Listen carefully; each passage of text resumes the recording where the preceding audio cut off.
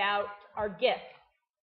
And this morning I shared with you in an article what my great grandmother's gift was and how she used that gift to create joy in her life. And Danielle and I both agreed to do blog posts on our gifts. So even though it's a little bit difficult for people, including myself, to talk about, oh, what's so great about me, that's not really what this is about. This is not about like, oh, I'm great because. This is talking about something that you were born with, something that you were given to use for the greater good of humanity. So what I think that I was given and what I like to use now is my transparency and my voice. And sometimes it's typed out on a blog, sometimes it's written in a letter, sometimes my voice is spoken like I'm doing now to you guys, sometimes it's on the radio, sometimes it's on television. But no matter what I'm doing, it is the voice that comes from within. When I write, when I talk, when I do radio shows, whenever I'm sharing my life, the voice that's coming out of my mouth is coming directly from my heart. I speak my heart, I write my heart, I share my heart.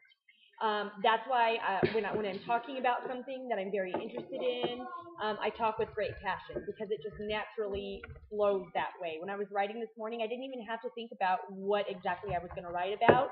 It automatically came out. I automatically thought of my great grandmother, and I was able to just sit down and just start typing it out.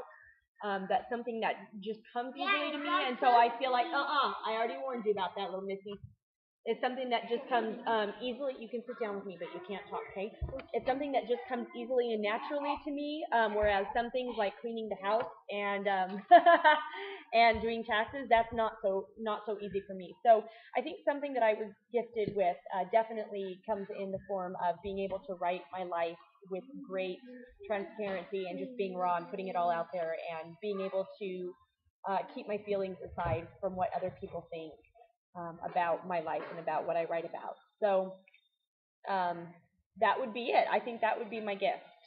And I'm happy to share it with other people. I see sometimes that it helps people or makes them laugh or just lets them know that they're not alone. And that means the world to me. That brings me so much joy. It just is payment in blessings, I call it. So that would be my gift, and I can't wait to hear about your guys' gifts. So go ahead and send us a blog post. We will feature it on Burley Gazette, or you can put your blog post on the McLinky and let us know what your gifts are.